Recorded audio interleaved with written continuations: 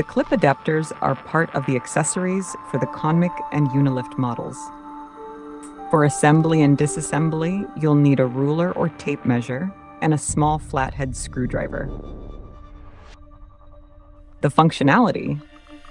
The clip adapters come in various sizes, 10 millimeters, 20 millimeters, 50 millimeters, and 100 millimeters. The principle is, used individually or combined, they adjust the extension height of the movable device carrier to fit the dimensions of the accessory being installed. The size of the adapter needed is calculated from the maximum possible length of the accessory to be installed in your lift minus the actual length of the accessory. The length of the adapter or adapters should be less than or equal to the calculated length.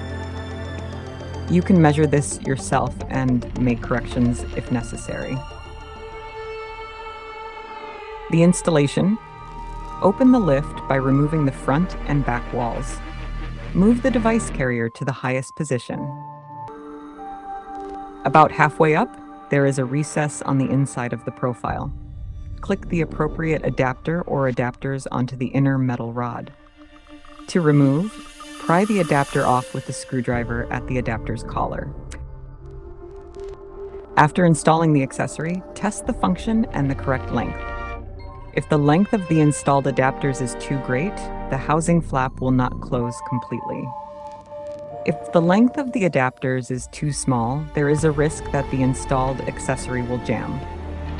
When the length is correct, the top end of the accessory will be in the funnel at the top of the lift. Enjoy using your Element 1 product.